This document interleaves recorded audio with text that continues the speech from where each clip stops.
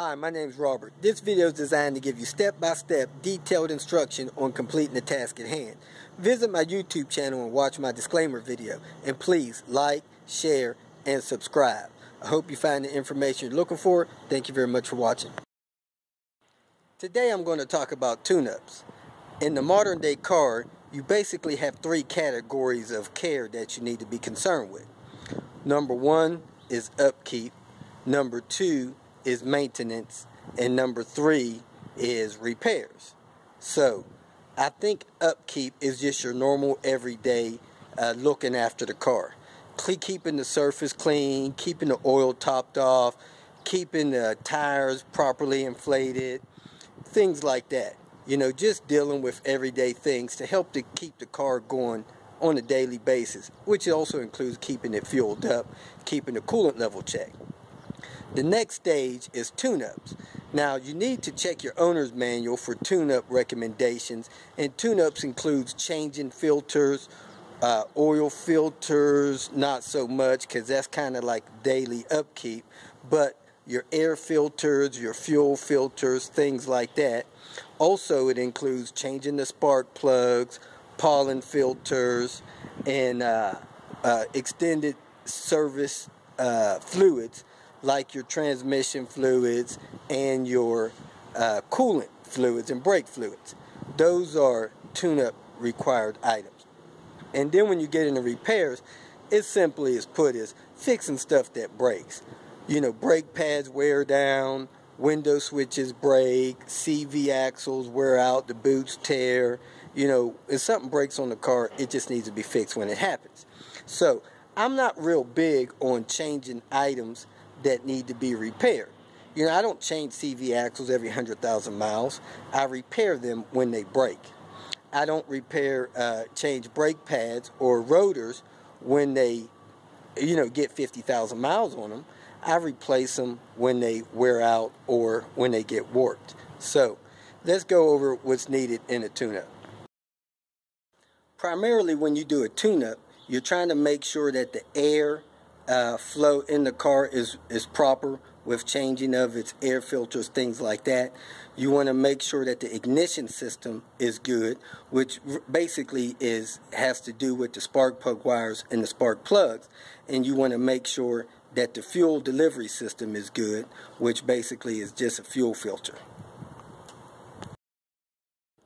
When you're doing your basic tune-up on a car, you want to have your spark plugs, your air filters, mass airflow sensor cleaner if you have a mass airflow sensor, your basic screwdrivers, your basic ratchet wrenches, a torque wrench if you're going to change your spark plugs, maybe some penetrant to help get rusty bolts off, drip pans, coolant, fuel injector cleaner, just stuff like that. Some distilled water if you're going to flush your radiator, get the proper coolant that goes in the car, things like that that'll help you complete this tune-up. And if your car has a special system in it, you may want to be prepared to replace those parts as well. As mentioned, I think you should start out with the owner's manual. These cars are built and manufactured, but primarily designed by engineers, with lack of a better term, probably make more money than I do and understand how these things work better than I do. So I always try to primarily use their recommendations as a guide. I do my best never to exceed their recommendations, but sometimes I err on caution and try to maybe do things a little sooner than they suggest, especially if history has proven that it's better to err on caution than to take it to the limit. Usually in the front of the manual, after the warnings and cautions, you'll find a table of contents, and it'll tell you where the maintenance and service recommendation section is. And this one, section 11. When you go to section 11, you want to look for the maintenance schedule. So right here on page 11-3, it talks about the schedule of the maintenance, and it should tell you when it's time to do certain items. So let's find the real schedule on this vehicle. And sometimes, as this one says, it has a whole separate booklet for maintenance schedule items. The good thing about the owner's manual is it'll point out where things are located in the engine compartment, and oftentimes it'll also show you how to actually service these different items in here. So here it shows you where the oil drain pan is and the oil drain plug. So it shows you how to change the oil and explains that to you.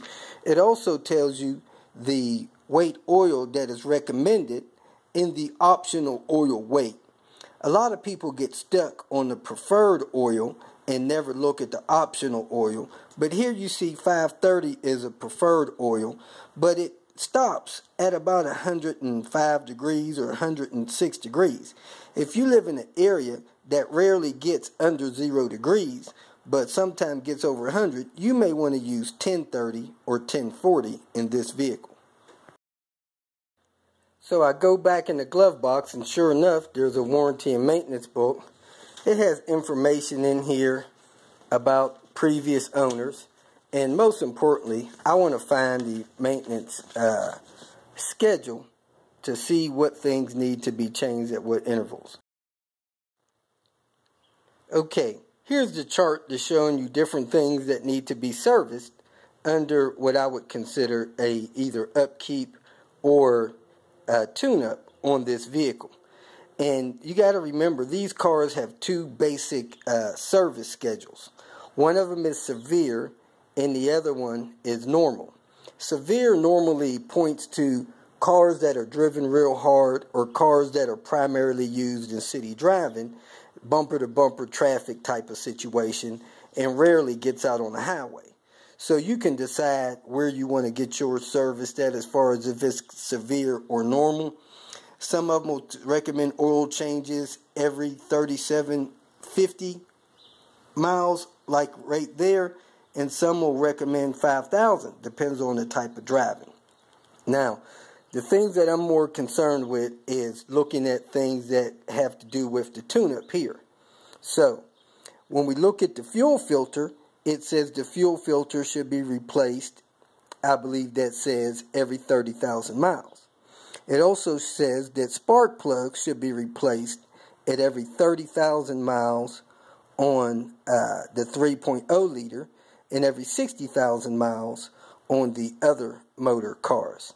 So determine what vehicle you have, determine how often this stuff needs to be replaced, and keep it tuned up. If for some reason you can't find the owner's manual in your glove box, you can obtain them from different after shopping places like eBay. You could get them at the dealer. But a lot of manufacturers actually have these owner's manual online now. So you can go online. Some of them require that you register. Some of them you don't. The Volvos do not require any registration to view the maintenance information in the owner's manuals. But I have seen that some manufacturers do, like the Acuras. So find the owner's manual for your car, look at the maintenance schedule, and go from there. So let me go ahead and go over some of the typical tune-up things that you would do on a car that, let's say, you acquired with excess of 60,000 miles on it. Okay, when it comes to upkeep and tune-up items on a car, basically 60,000 miles is a limit that everything should have been replaced that has to do with upkeep, maintenance, and tune-up.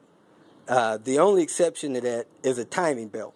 Most timing belts are 70,000 miles or 100,000 miles or 105,000 miles. And if the car has an excess of that, if I don't have written, documented proof that it's been done with associated items, I put that on my plan and quick schedule to get that item replaced. Because in most cars, probably 80% of the vehicles on the road today, if the timing belt breaks, it'll destroy the motor. Now, that's not something you can look at and tell, so try not to go there. Now, you can glance at the timing belt sometimes. If you remove the cover, it's normally protected. In this car, it's under this cover here. If you see that the belt's frayed or has cracks, change it immediately. If you can't tell it's wear, then get it done as soon as you can. Other than the timing belt, this is what you want to do to a car that basically needs a tune-up. In most vehicles, your coolant or antifreeze is good for 3 to 5 years. Go ahead and have the coolant drained, flushed with water, preferably distilled water, and then put new coolant in. So that's one item that I do. Another item that may need to be changed, but sometimes have a long change interval on it, 50, 80, 100,000 miles, is the fuel filter. In this car, the fuel filter is handy and up front.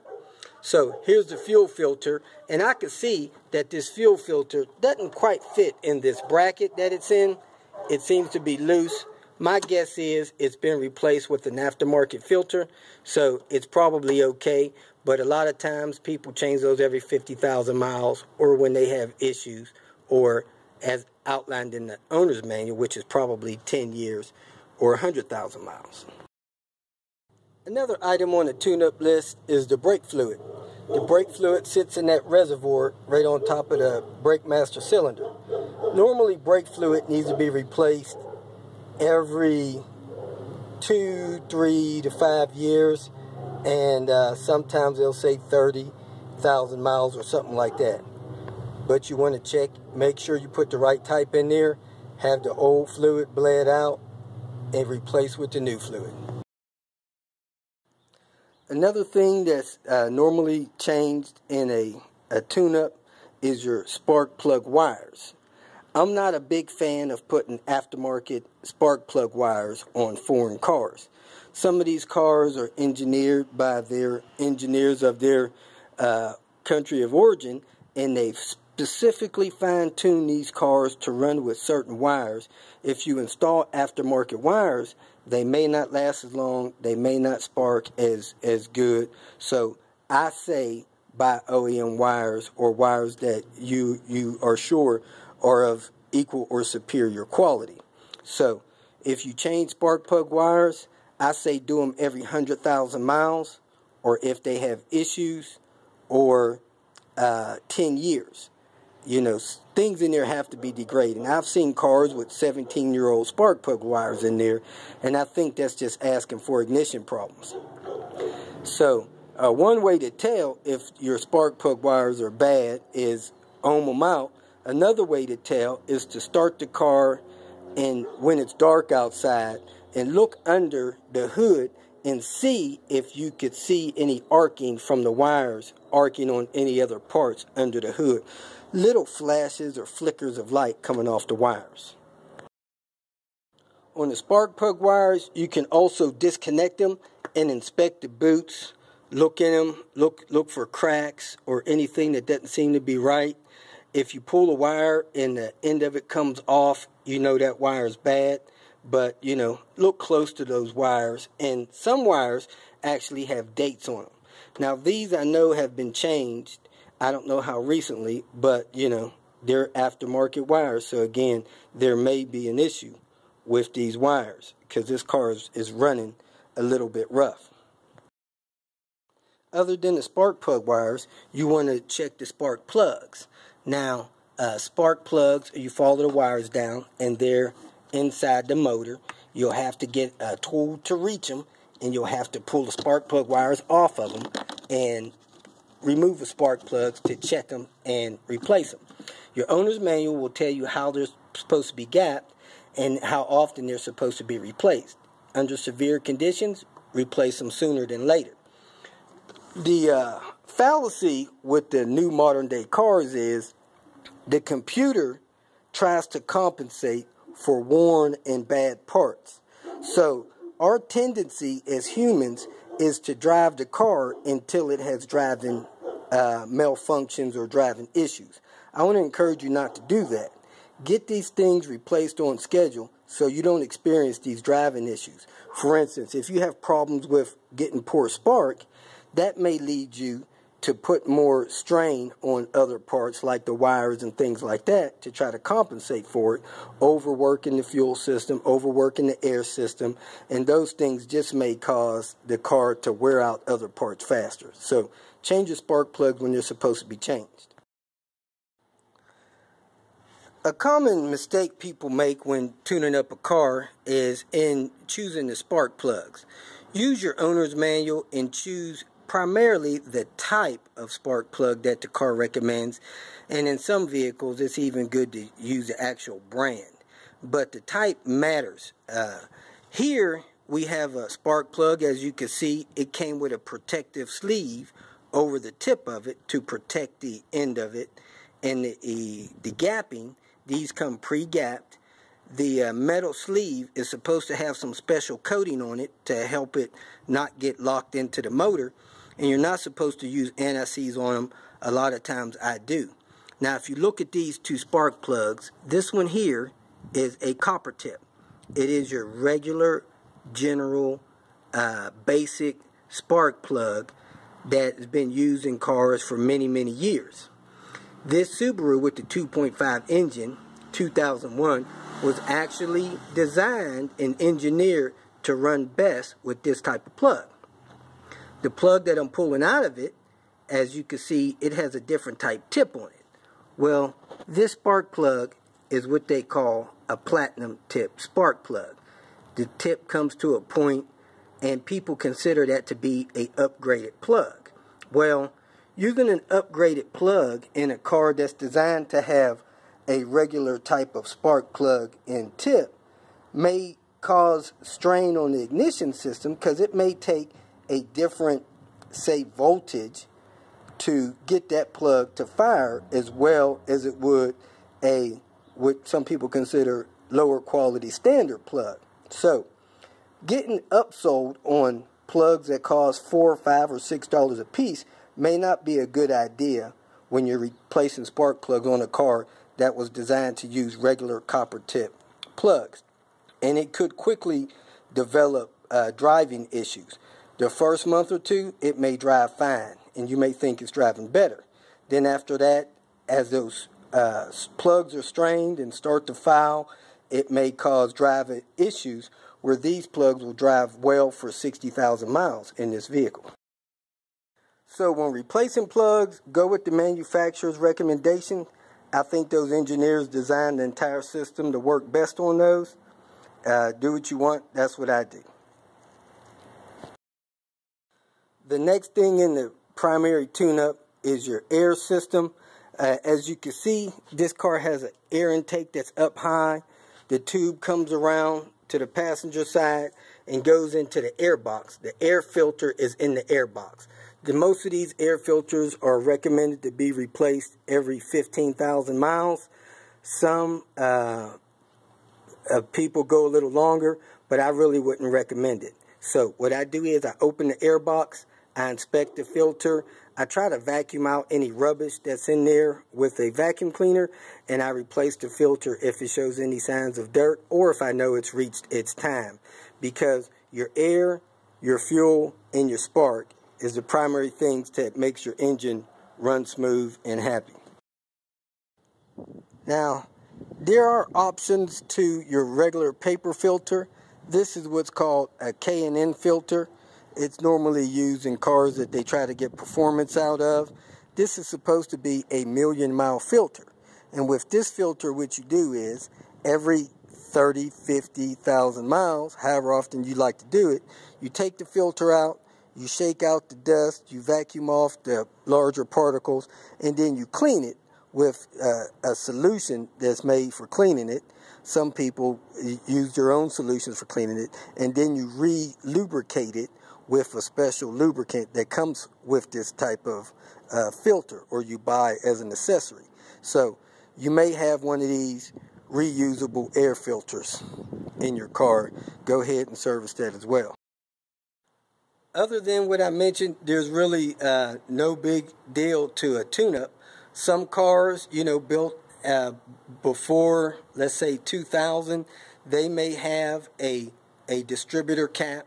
That is something that I normally replace every 50 or 100,000 miles, depending on how the car is running. And some of them have the rotor under that, which I also replace every 50 to 100,000 miles. So if you picked up a car that has an excess of 100,000 miles, just give it a full system tune-up, replacing all the ignition parts, your fuel filter, and your other fluids like your coolant and your brake fluids. And you should have a car that hopefully will last you as long as you need it to. Your modern day vehicles have another breather system in it called the PCV system. And this Volvo actually has one that's a little bit more complicated, and it's incorporated in with the turbo system, or if it's not a turbo car, it still has one, but it's a positive crankcase ventilation system. And you want to check to make sure that that system is in good condition. Most cars, it's not a real big deal, but on these Volvo 5-cylinder engines especially, it is. Here's part of the tube that comes up to the top of the motor. There's a breather box under the intake manifold. There's tubes that come up around the throttle body. There's tubes that go into the turbo system. And that needs to be checked to make sure it's in good condition. I got a separate video for that. Now, if you keep your vacuum lines and your vacuum elbows in good condition and replace when they go bad, and keep your oil change and stuff like that, this system may never need to be replaced. But if it gets plugged up because you've been driving it with poor vacuum lines and poor maintenance, then you may need to replace the whole system. So make sure you check that out. On this Subaru, you got this hose here that's part of the PCV system, and it probably has a PCV valve in here somewhere that if it gets clogged or damaged will need to be replaced. So you need to know a little bit about your PCV system and make sure it's serviceable, but keeping your vacuum lines in good condition also usually goes a long way with that system. Some of your older cars, like mine, has an EGR system. If you look down there, you'll see the EGR valve right down here. You want to make sure that those vacuum tubes are in good shape, and if the system is throwing an error code, you may have to disassemble that system and replace and clean out those valves. Now, if you're going to do your PCV system in this Volvo and take this intake manifold off, that's a good time to clean out the EGR system, because sometimes it builds up with carbon. When you're doing a tune-up every 30,000 miles or so, it may be a good idea to get some mass airflow sensor cleaner and take that tube off the airflow sensor, clean that sensor off a little bit, and close that back up. That's all I have when talking about tune-ups on cars. You can get more in depth. You can get a little briefer if you know some of these other systems in good shape. But if you have any questions, feel free to post them. Me or someone else will be glad to answer. If you feel that this information was beneficial, please like it and share it with your social media friends. You can also subscribe to my channel so that you can get notification of future videos that I post. Visit my channel. I have all types of do-it-yourself videos there. You can leave questions here, and I'll try to respond to them as quick as possible. You can also visit my website at robertspinner.com. Thanks again for watching.